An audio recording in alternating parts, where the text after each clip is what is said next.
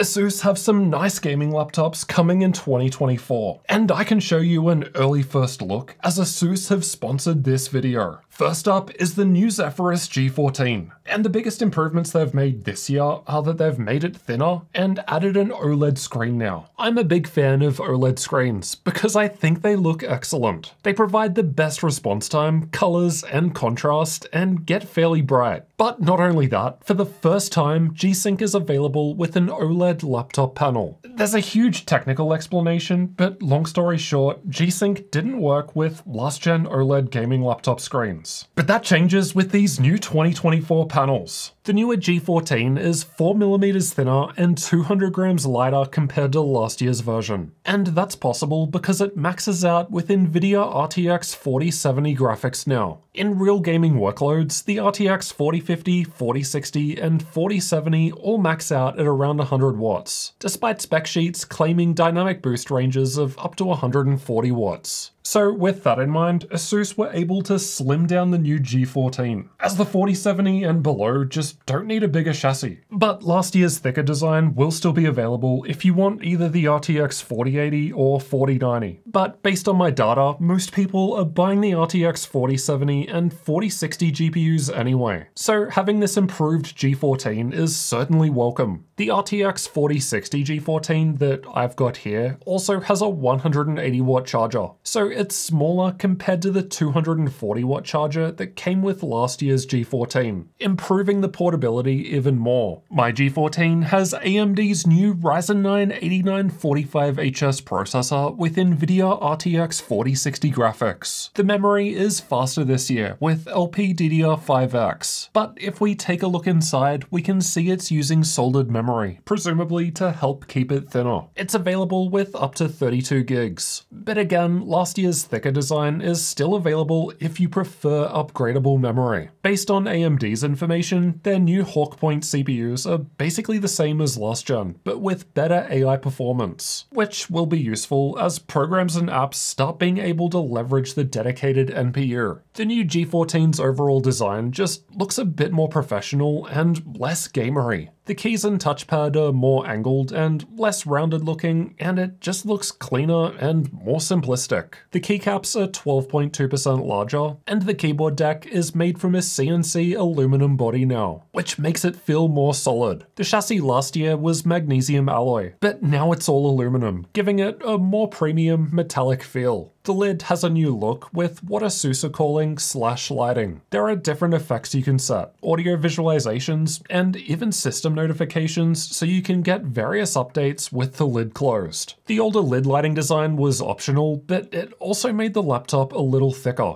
So this new slash design just helps the laptop stay thinner. The new front-facing speakers now run along the sides of the keyboard instead of sitting at the back last year, and they seriously sound amazing. They're clear with some nice bass, and just better than any other 14-inch laptop I tested last year, and a big improvement compared to last year's G14. You're not missing any ports despite the new thinner design. The new 2024 model has the same connectivity as last year's G14, just that one of the Type A ports is on the left now, which I think is better as now you've got one on either side. All ports are also further to the back this year because there aren't any air exhaust vents on the left and right sides anymore. Combined with the fact that the G14's lift-up design is also missing, I was starting to wonder what this means for thermals. But they have added an extra third fan inside compared to last year to make up the difference. Unfortunately, this is an early engineering sample, so I can't test thermals in depth just yet. But make sure you're subscribed for my upcoming full review where I'll be able to test everything. Next up, we've got the larger Zephyrus G16.